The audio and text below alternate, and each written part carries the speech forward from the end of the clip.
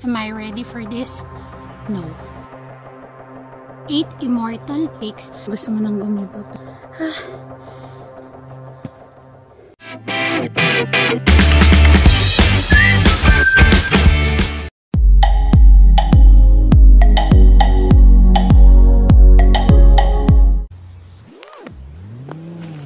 So, physically, am I ready for this?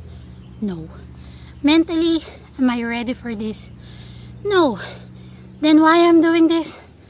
Because I want. Let's go.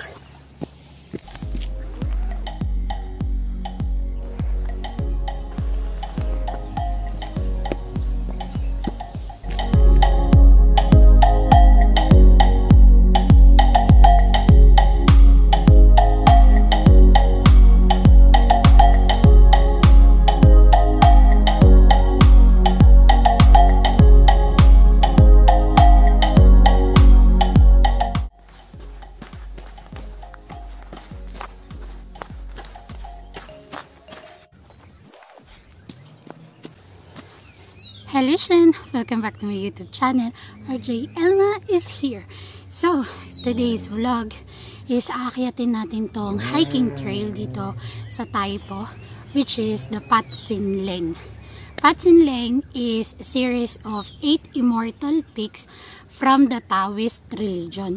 So, sa Taoist Religion before, these 8 peaks are representing the 8 types of people: women, men, old, young, rich, poor, aristocrat, and peasant. So, excited na ba kayo? Excited din ako eh. So, tara na!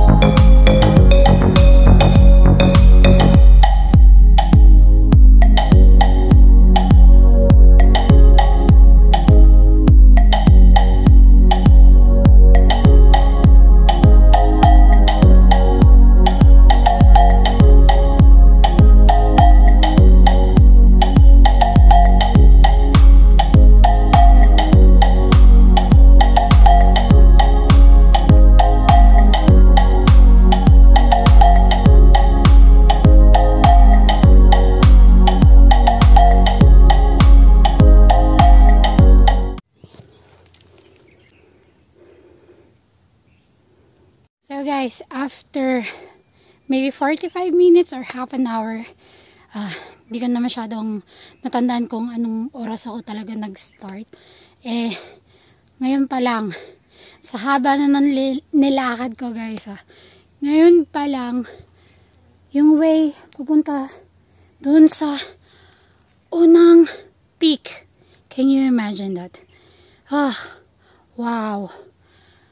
That was crazy. Kasi in-imagine ko kanina pa lang as in malapit na ako dun sa first peak, pero hindi guys, ito pa lang, papunta pa lang. So simulan na natin. Welcome to the glute exercise. Kaya malaki hihita ako. So guys, alam mo yung gusto mo nang gumiba pero may mga kasalubong kang ganyan, no? Runner sa bundok pa. So that time I really want to give up and go back because I'm so tired. Let's go, kaya ko to. Of course kaya ko to, diba?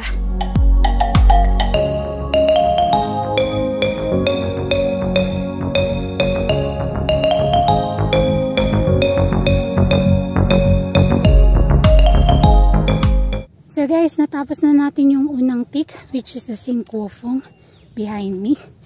So, HONGKONG FUNG represents of a woman.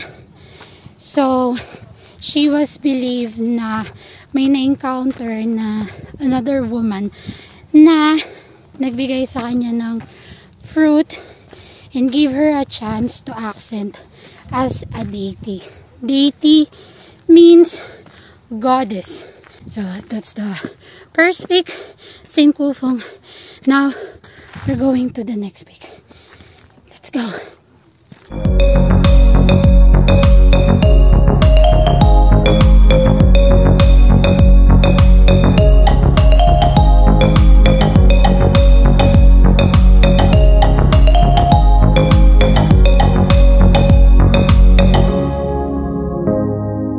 So guys, tapos na ako sa second peak, which is the SHEUNG TSZ FUNG.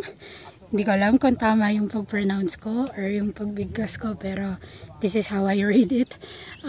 It represents a young, and they believe that the nephew of the Tang Dynasty poet died because he climbed up on a tree trying to pick a peach, and then yun, nalaglag siya and ascended.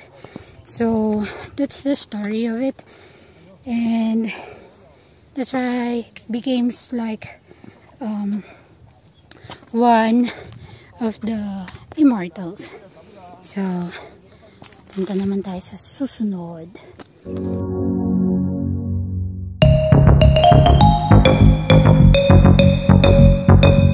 So guys, the third peak is the KWU FUNG. It represents poor, and in the Tang Dynasty, he is a beggar who's always carrying a basket full of flowers. So, pang-apat na. Wow! Sobrang ganda. You know, I've almost, parang kanina gusto na mag-give up eh. Pero, now, nag-e-enjoy ako. Sobrang nag-e-enjoy ako. Alam mo yung pagod ko kanina, nawawala na siya ngayon kasi ito, ang ganda-ganda ng view. Although, suddenly, it becomes cloudy. A while ago, medyo umambon pa. Pero, I think this is the right time na nag-hiking. Especially, katulad ngayon, dito ngayon, medyo cool, malamig. So, wow, sarap sa pakiramdam. Sobrang sarap, sobrang ganda. And look at those colorful trees. Yeah, spring is coming, or almost coming, because next week April na. So wow, so beautiful. Now in the fourth peak, which is the HONGKONG FUNG, and it represents aristocrat. He was the younger brother of the empress in Song Dynasty. So in the fourth peak, wala ka masyadong makikitang view because yun, natatakpan na siya ng mga matataas na damo. So we're going now to the fifth peak, which is that one up there, and see this one, guys. Ang ganda nung halaman. Kumbaga, halaman siya pero mukha siyang bulaklak. So, let's go. Ito lang yung nakakapagod. Masarap bumaba eh. Pero yung kakayatin mo na naman yung mga hagdanan. Oh my goodness. Nakakalarky. Medyo umaambon. So, yeah, hopefully ganito lang siya. Hindi siya totally maging ulan. Pero, sa weather naman today, wala naman talagang ulan. So, I don't know what's going on. Pero, still okay. It's a blessing.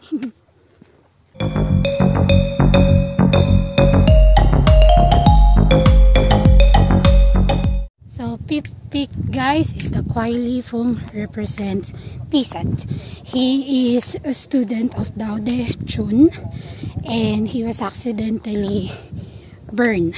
Yung body niya accidentally na nasunog, and he goes back, but in the body of a beggar which died of hunger. So that's the 5th week. Let's go to the 6th one. Alone is different from lonely.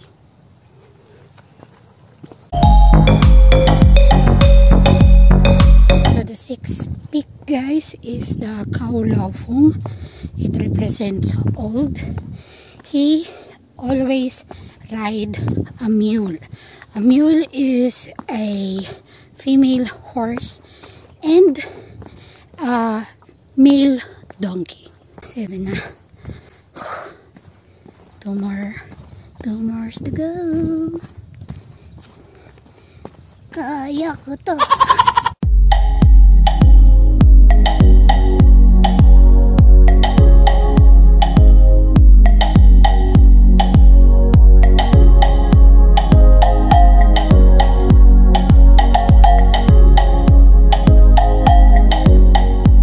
So the 7th peak, guys, is the HONGKONG FUNG. It represents rich. He is a son of a general and he became a deity after he studied Tao, after the isolation, after a lost battle. Battle na ano, mga digmaan, hindi yung battle na bote. Battle. Ba't parang battle na ano? Yung tunog sa akin. Battle. No. Bottle. So, 8 peak, guys. 8 peak. Yes! Last one. Tara na!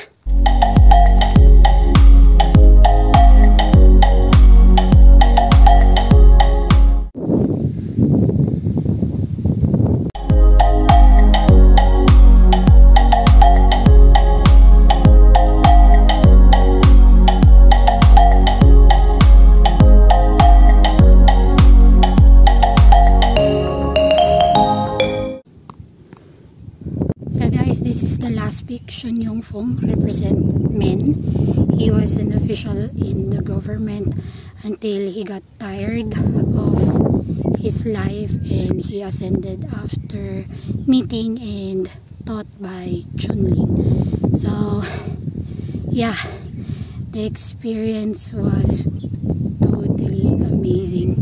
Yung almost feeling mo gusto mo nang mag-give up kasi sobrang ang layo talaga, as in yung pupunta pa lang dun sa unang peak, parang gusto ko nang sumuko parang gusto ko nang bumalik and hindi ko na siya gawin, pero alam mo yun, yung parang hindi nagsimula ka na, so bakit hindi mo tapusin, diba?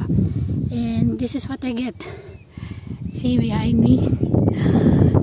Oh, I'm sitting down on a stone, which is kind of dangerous over there, and there, pero carry naman, whole batong-batong to. So this is the last peak, the 8th peak, and yeah, so nice.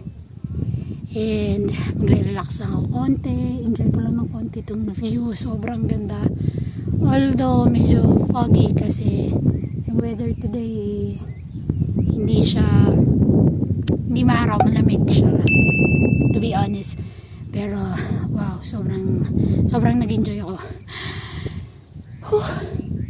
Ang sarap ng feeling, yung meron kang ginawa na akala mo hindi mo magagawa, and then yung parang feeling mo sobrang hirap pero nagawa mo siya, natapos mo siya, sobrang saya.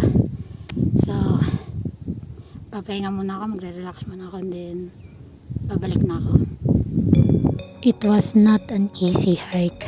Touchdown is my first word as soon as I reached the last peak. I almost gave up because I got so tired, but I hold and believed to myself. Sinabi ko sa sarili ko na ang dami mo nang pinagdaanan at nakaya mo. Ito pa kaya? So guys, in Taoist Religion,